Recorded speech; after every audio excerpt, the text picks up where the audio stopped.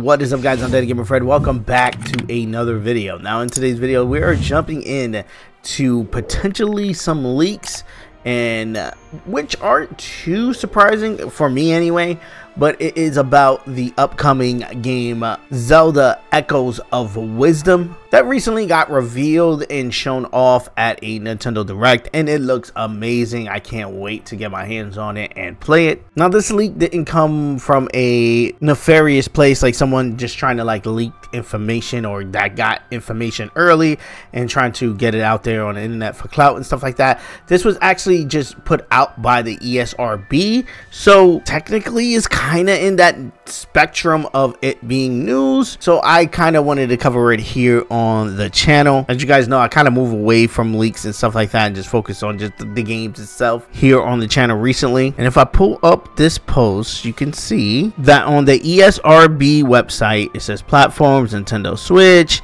The game is rated E+10, which again is not a surprise. It is a Zelda game after all. So this is not the leak itself. The leak is the rating summary. So if we go here, you can see it says this is an adventure game in which players assume the role as Zelda as she attempts to dispel risk throughout Hyrule and rescue Link. From a 3/4 overhead perspective, players can explore various environments while fighting stylized enemies, examples, humans, and creatures. So this is what we seen again in the trailer, during the Direct, when they were doing the gameplay demonstration. Everything that we have came to know about this game has been true up until this point. Right here, it says, as Link, players use a sword and arrows to defeat enemies, implying that we're also going to be playing as Link. Is this a surprise to people? I don't know why it is,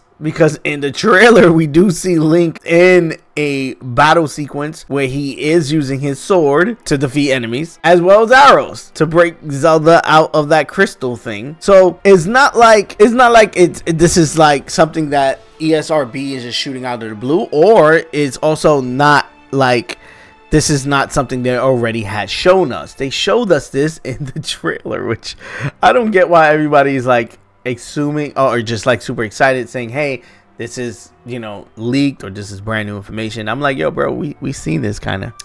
It goes on and says Zelda can use a magic wand to summon creatures, example wind up knights, pig soldiers, slime. For battle, some enemies can be defeated by setting on fire.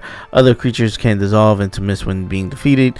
Battle sequences are somewhat frenetic with several enemies attacking wait, hold on, my thing is in a way, fighting at once. Okay, with several enemies fighting and attacking at once. And again, when I read this, I'm like, yeah, it does say Link is playable.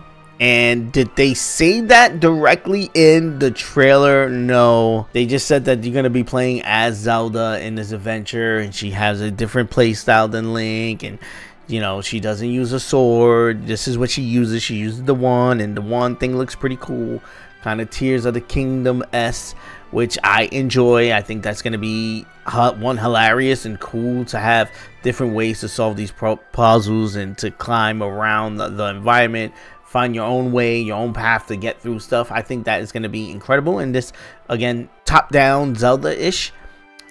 I just don't think it's a leak. However, people are saying it's a leak. Let me know what you think about this in the comment section below. Do you consider this a leak, or did you just read this and be like, yeah, I mean, they did show Link fighting with a sword in the trailer, so I guess I thought he was going to maybe playable, at least for the beginning of the game or something like that. Maybe the first 15 minutes we play as Link and he gets trapped into the void or whatever the case may be, and then we have to play as Zelda to break him out, and then maybe at the end of the game you also play as Link to defeat Ganon.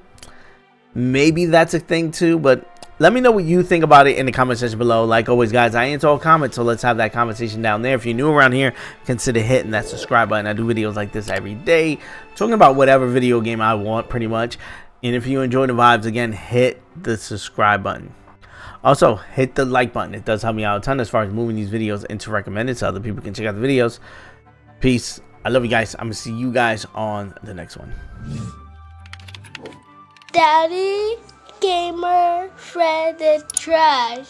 You trash, Freddy? Your mama!